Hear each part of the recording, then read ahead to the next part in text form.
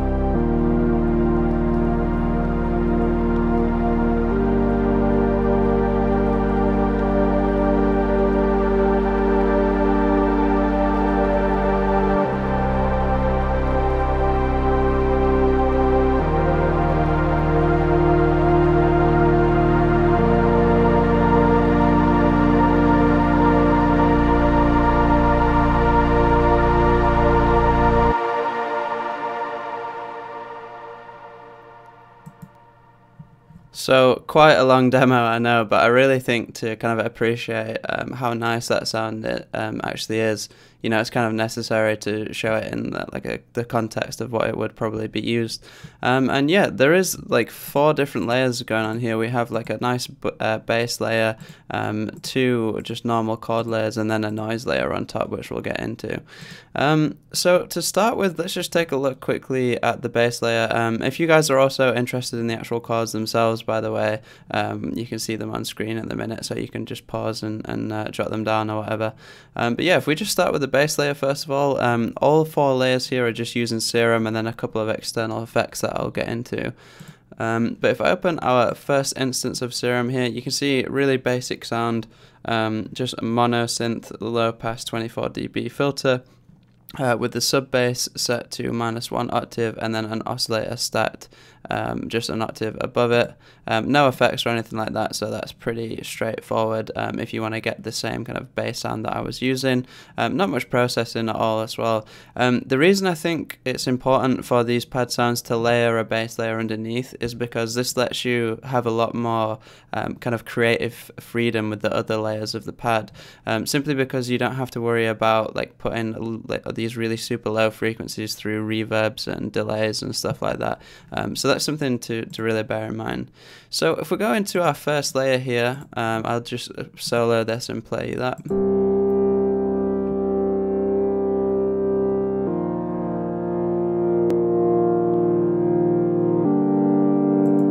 So that's really the kind of like more, I guess, key sound part of this. And like I said, it is kind of a hybrid almost between a pad and a key sound. So let's go ahead and look in this. I was actually going to use Tremolator, but just ignore that for now. I'll actually get rid of it because I actually achieved something similar within Serum itself. So this first layer then, let's take a look at it. We're actually only using 1 oscillator for this sound, and again it's just a saw wave with 4 voices of unison, slightly detuned apart. We also have this LFO 3 set up here on the level with quite a slow rate, and this is just basically a really nice slow gentle tremolator effect. Like you could also use kind of like an actual tremolator plugin, but yeah, this just adds a nice little subtle bit of movement that I really like. And then we just have a basic low pass 18 dB filter, nothing too special here, but what really makes this part of the sound interesting is what I did with this LFO here. When I listened to Rufus's original track and listened to this like key sound, it almost sounded like it was like recorded to tape and then like ever so slightly slowed down or sped up in parts. And so to create a really similar effect, what I did was actually set up this really subtle LFO with just subtle changes in movement. And if we go into the Matrix tab here, you can see that I've set up this LFO to modulate the master tune of the whole synth. And what this does is, if I play it back, you might be able to notice it a little bit more if you keep your eye on the LFO. You can hear like really subtle pitch variations, which is really cool. So if we just solo that.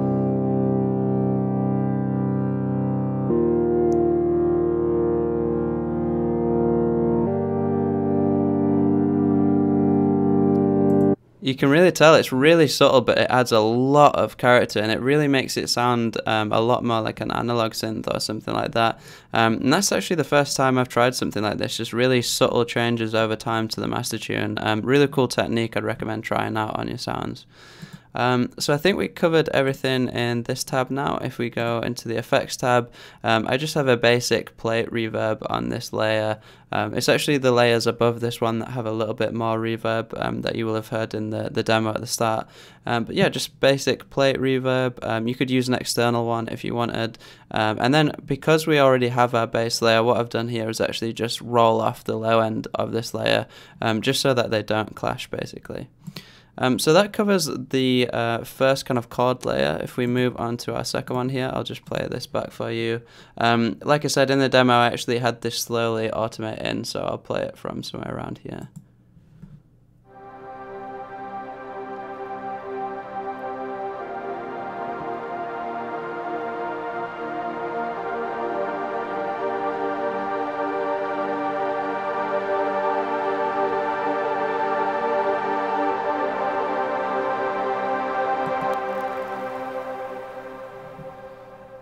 You can hear a really, really cool sound. It sounds quite simple, and to be honest, the actual patch is quite simple.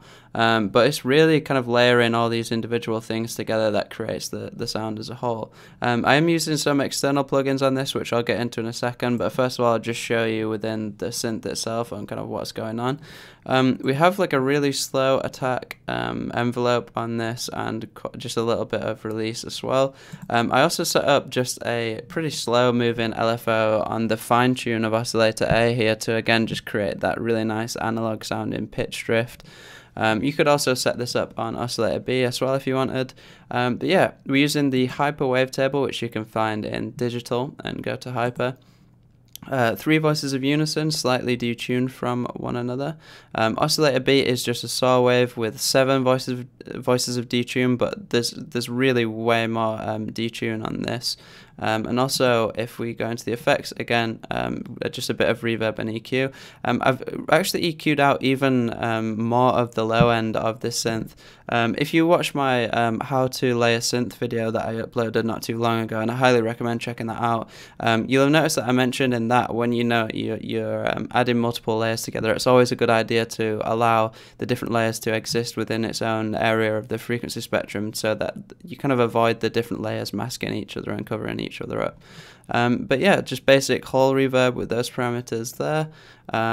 If we go into the global tab, you can see the width is 100% as well, which is actually something I should have mentioned in layer 1. If we go back into the global tab, I've actually reduced the width of the voices for this. And so what happens is when the sound first comes in, and you just hear this, the first layer chord that we created, what happens is over time, as this second layer gets louder, what happens is the sound not only opens up by adding a new layer, but it also becomes much wider, which is a really cool effect that I really like. So that's something to bear in mind as well. So I think we covered everything in layer 2. Let's just quickly take a look at the external effects I put on. I actually put on, as well as using the global unison width to make the sound as wide as possible, I also added Isotope Ozone's stereo imaging plugin, and that's getting a good stereo imaging plugin. I think it can be really, really useful. I'd highly recommend this one, or I'm sure there's some like cheaper or even free ones out there as well if you just have a look around. But yeah, I'll show you the difference before and after here. I'll just mute the reverb for now as well. So that's without, and then with.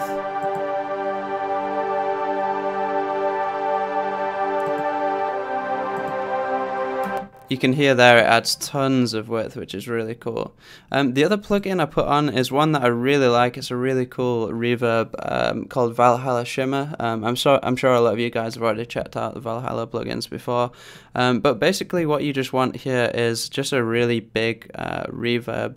The cool thing about Valhalla Shimmer as well that I really like for these type of sounds is it's actually got pitch modes that allow you to add like frequencies an octave or two above the actual original sound, which is why it's actually called Valhalla Shimmer, because it adds like a really nice shimmery effect, which I really like. So really cool plugin. I'd recommend checking it out. If you don't have Valhalla Shimmer, what I'd recommend using is just whatever reverb you usually use, but with like a really big size, just to like really open the sound up a lot. So that covers our two chord layers. The next thing to mention is something that you might have noticed or not, I'm not sure. It's just quite like a subtle layer that I noticed in the actual original RUFUS track as well, was it had this almost like vinyl crackle just like kind of floating over it.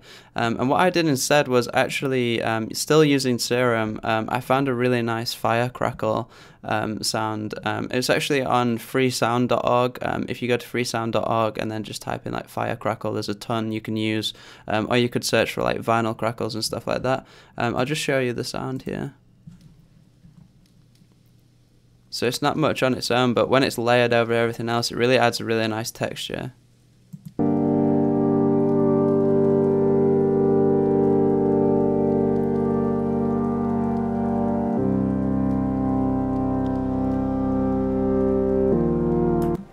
Really cool. And so if I just show you how I actually set this up, if we go into Serum here, you can actually see the fire crackle noise selected in the noise oscillator.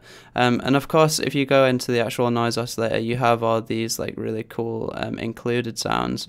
But what I really like to do a lot of the time in some of my own personal patches I make with Serum is actually just find my own noise sources to use. And there's, like I said, there's tons you can find on places like freesound.org and stuff like that. And all you have to do is download that sound, go find your Serum user folder in your documents, and then just put the sound that you like into the like a user folder or something like that, and you'll be able to access it from Serum. I also randomize the phase of the noise just so every time a key hits, it doesn't start the noise from the exact same place I should say in the waveform, so that it does kind of feel more organic from chord to chord, and it's not always starting from the exact same point. Again, just a slow attack on the amplitude envelope with quite a long release. I don't think there's much else going on. I did really high pass this. Again, it's always great to make sure everything's just existing within its own frequency spectrum to avoid masking. Again, just a whole reverb on this, and I actually just duplicated the Valhalla Shimmer reverb from layer 02 and put it on that, because again, putting two different layers with the same reverb is a really great way to kind of glue stuff together and put it in the same space. And again, I just use Isotope's ozone imaging plugin to really kind of spread the width of the sound as well. So that pretty much covers the sound, guys. Just to kind of give you a recap for these types of sounds, like I said, it is kind of like a hybrid key pad sound. What's really cool about kind of layering a key and a pad sound is the key and the pad sound both give each other context and basically give each other depth. The thing with creating like deep sounds is if there's nothing else in the mix that does sound a bit closer up, the deep sound doesn't sound as deep because there's nothing to listen to it, like relatively. So that's something to bear in mind. You do kind of, when you're creating these deep layers, you do still want part of the sound to be kind of like a little bit more upfront to really kind of put the sound that's further away into context. But just to recap for this pad sound, we have just the bass layer, again just low pass, and that means we can high pass everything else, which gives us a bit more freedom of room to play around with. Layer 01 is just the saw synth, like I said, with the really cool tip of using the LFO to create subtle variations in time to the master tune. If we go back into the matrix. Also we've got this LFO just modulating over time the amplitude of the sound. Layer 2 is just more of like a detuned pad sound using the hyper and saw waveforms with an LFO on the fine tune and a whole reverb, again high passed. Also on this we have the Isotope Ozone Imager plugin to make it wider, as well as Valhalla's Shimmer plugin to make it sound absolutely huge. And then again, just a noise layer layered on top to add a nice little bit of texture and make it sound a little bit more organic and interesting. And yeah, that pretty much covers the sound, guys. So hopefully you learned a few techniques from this video that you can take away and kind of create your own sounds with. If you haven't subscribed already, guys, be sure to and click the bell notification next to it to make sure you do actually get notified every time I upload. If you haven't done so already, guys, as well, definitely go ahead and follow me on Twitter. You can find me at Tom Synthhacker, all one word. I'll leave a link in the description to that below as well. And as always, guys, if you haven't done so already, check out my presets and sounds over at synthhacker.com. Some really great presets and drum sounds and stuff like that on there for you guys to check out and get some use from as well. So yeah, that's all from me, guys, and thanks a lot for watching. I'll see you in the next video.